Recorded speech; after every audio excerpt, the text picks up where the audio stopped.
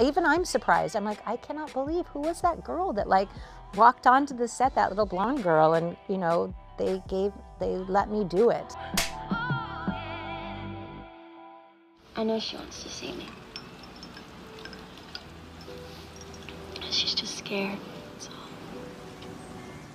I started directing with the idea that I don't have to be a cowboy to make a Western. I don't have to be an African-American to make a movie for African, like the idea that you have to be the thing to make the thing, or to be the actor to act that part. I feel like that's part of who we are as artists. I feel like if you have a way to tell the story that's unique and interesting and whatever, everybody should have that choice, because you give that same script to 3 different people, they're gonna make 3 different movies, you know. And so if one person is always making that same thing, you just keep hearing that same voice. You go to film schools and there's a lot of women, and it's hard. It's a lot of it has to do with confidence, I think, and a lot of it has to do with when people think of a director in their minds, they used to always think of like a dude in khakis and a baseball hat. That's our job as a culture and society, is to change the way we get those images so that the people that hire them don't only think of that person.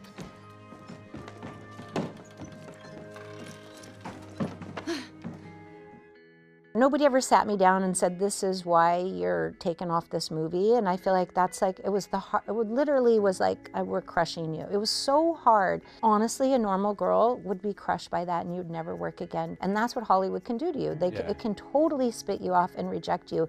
And as a girl, to take those no's, to then take it back and say, nobody could tell me I'm not a filmmaker.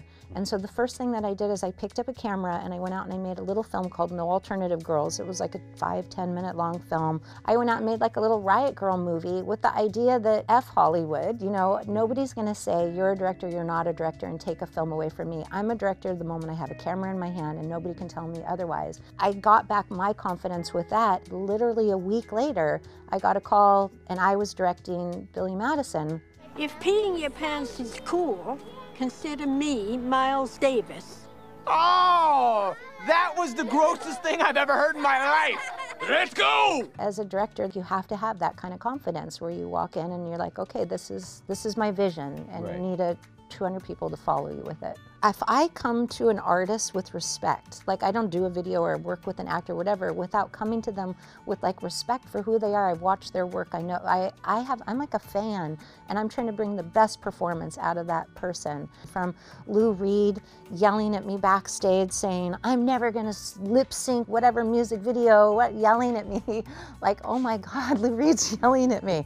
Turning out, making the most incredible thing together with him, or same with Cher. When it works, it's also the most rewarding thing ever.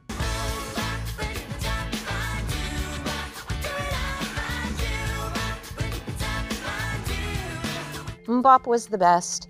I listened to that song and I was like, oh my God, I would just lose it if I was a 12-year-old girl. My job gets so easy sometimes because all you have to do is just don't mess it up. Those kids were the cutest things ever, and be the fan of what you're making and truly be that fan. Like, I have a true love for that, you know, and that's how I kind of judge things, is like I have a true love for things. I have friends. I definitely have friends. Objectively, I can say that I have all the friends. I've never seen more women directors. I've never seen like more diverse directors. It's amazing what's happening right now with television and film, and I really feel like you see that in the greater scope of things, for sure. People are getting opportunities to direct and telling their stories, and I think like we're definitely getting an incredible forward trend. Be open to that diversity and seeing new voices. We just got to keep going in that direction, and you know, I don't know, keep girls in that situation.